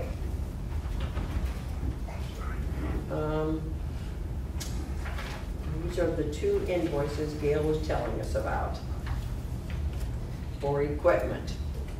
$43,367.12. 2 invoices remaining for jail construction on the tower. This was not adjusted on the previous for jail construction fund. This will be appropriated out of communication 1222 fund, FCC licensing, moving and upgrading and miscellaneous equipment. Ron moved to approve. Is there a second? Who said it? Steve seconded. All in favor, signify by raising your right hand. Motion carries 5-0. Pete abstained. I'm passing for signatures. And the next one, Health Department COVID testing. For supplies, vaccines, maintenance equipment, for a total of $4,315. To appropriate the money for the 2023 to help operate the immunization clinic. Is there any discussion? That's still going? Did you do that? You have to, if it's COVID testing and vaccines, is it still going? I don't have a clue. I didn't think about it. I don't have a clue. I read that too. So any other questions that I can't answer? Is there a motion to approve? Sorry. Is there a motion to approve? That's so moved. Randy moved to approve. Steve seconded. All in favor signify by raising your right hand. Motion carries. Are you not I'm not voting? voting, I'm not voting for it. Okay. Randy, you voted for it, yes? Yes. So motion carries 5-4, and Pete was against. Pete voted no.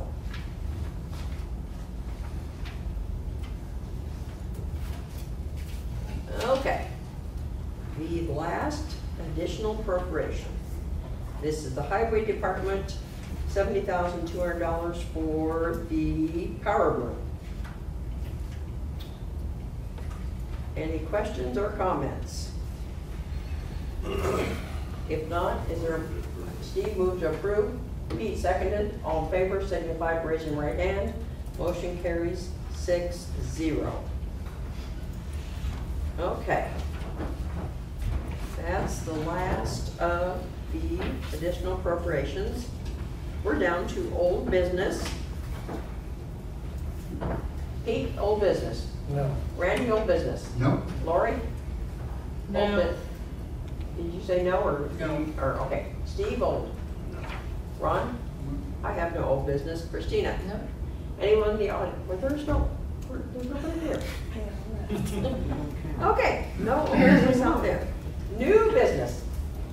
Pete? No. Randy? No. Lori? No. Somebody better talk, 'cause I've got lots. Steve, new. Ron? I have one question, and I should have asked it last night, and I didn't. Okay. Because as I was leaving here, an observer asked a question, actually made a comment, and I should have asked the $15 million that they approved. Was that just a pass-through to go to the state from? You're talking about settlement? Yeah. What was that? That's settlement, that's distribution of tax dollars. That's the distribution of all the tax taxes that were collected to each township or Okay, corresponding. I should have asked the question last night, and I did. Yeah. Because it does sound like an awful lot of money, but it's basically pass-through. I mean, it goes to the state, or is that what we? No, that goes to each individual, part of it goes to the state, but it also goes to each township, city, town, every entity in That's the our county. distribution to everybody in the county. Is that including the county? Yes. Is it the Mhm. county funds as well? Mhm. Okay. And then there were two of them, and I think I know what they were, but again, just for general knowledge, the two lit funds, both of them were over $1 million. Yeah, One is for the one was a jail. lit supplemental. No, the income tax all goes out together. Oh, okay. But one was a supplemental, which we get, usually we only get it once every couple of years. This one was actually a really big one. We're not used to getting a supplemental. Yeah, I was this big. So the surprised state's too. sitting on extra money that they pass through to the county. And the other one is just the normal local income tax that we would have raised based on income tax collected in the county. Okay, all right, well, afterward, I got home thinking about that, and I thought, well, I should have been more upfront to the individual, because it does sound like a boatload of money, but And it's normal one- business. And one, you said that the state sits on? The lit supplemental, once they collect a certain threshold, they'll pass it back to the counties. So for us to have gotten that much money, they're passing a lot back to the county. And how much was it? I guess I didn't hear about it. 1.6 million. Yeah, I was gonna say, It was over. more Yeah, Wow. it was huge. It was like, it was more than whoa. our monthly distribution. Yeah, it was way more than So monthly. it was totally unexpected. Mhm. Oh, thank Mhm. heavens. Thank heavens. What was I doing? Yeah, because when they first come in, I'm like, holy cow, where did this Wow. come from? Mhm. So, Okay, That's all I have. that's all you have? Okay. So first, I have a couple things. First, I want to tell you what so the county's portion of the host fee distribution for February, March was $54,333.67. And secondly, because there's three,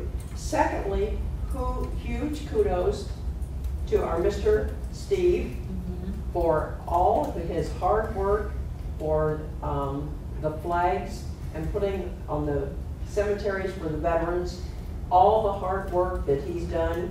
Kudos to you, Steve. It's most appreciated. You spearheaded that and you're appreciated. Thank you, and I want to thank the council, the commissioners, like I say, the city council, and mayor for everything they did too. Contributing, but you did the legwork Sorry, and the hard distribution, work, but so your kudos. wishes as well deserved in the paper. Yes. Okay, and lastly of me, we have to schedule 2 dates in July for budget presentations. And Steve made a good point last night, and I think it's a fabulous point.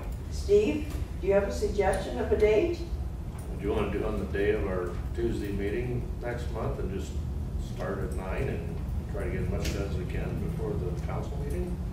So that would be July 18th. And then I was asking Christina, shame on me, without your permission, Steve, if she was available on the 18th. She said that she is, and she then recommended, do you guys want to start at earlier than 9? Maybe we can get it done today. You want to start at 8 or 8:30? Maybe we can get it all done today. Thoughts? We start at 7 if you guys want, I don't care. It don't matter to me either. I'd rather do it in one day than 2 partials, personally. Well, and it's not a given. I'm still trying to squeeze everybody in, you I know? understand that, but So July 18th, is that okay with you? That's fine with me. So everybody's schedule is okay for July 18th. Do you want to go 8 or 8:30? Let's start at 8:15. 8:15, our first hearing. 8:15. 8:15, July 18th, budget presentations. And Christina will have pick budget books here for us so we can write notes and to ourselves, because department heads will give their presentation to us and answer any questions about their budget, and then you can write on your paperwork. And if July 19th is needed, I'll put whatever needs to overflow on July 19th on that day. Okay. July 18th and 19th, but it won't be more than the morning. No. At the very worst. Okay. So that's all the new business I had. Did you have any new business, Christina? No. Anything else out there? New business, anybody? Okay. If there's nothing else, is there a motion to adjourn? I'll make a motion to adjourn. Ron moved to adjourn. Who seconded? Steve? Lori. Lori threw up both hands. All in favor, signify by raising your right hand.